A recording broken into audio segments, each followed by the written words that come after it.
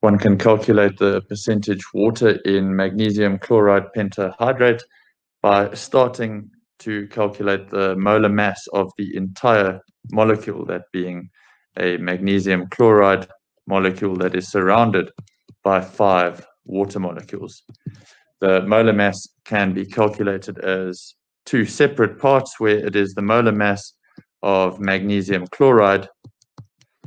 that is then combined with 5 times the molar mass of a water molecule, because each magnesium chloride molecule has 5 water molecules surrounding it. And so we find that the molar mass for magnesium chloride pentahydrate is 185 grams per mole. Now, the questions asked us to calculate what percentage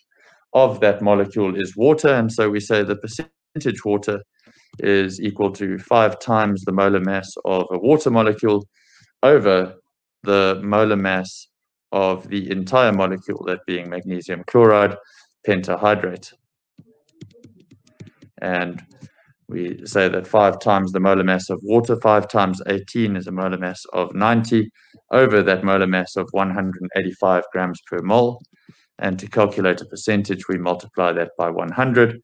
to find that this molecule is made up, or this substance is 48.65% water.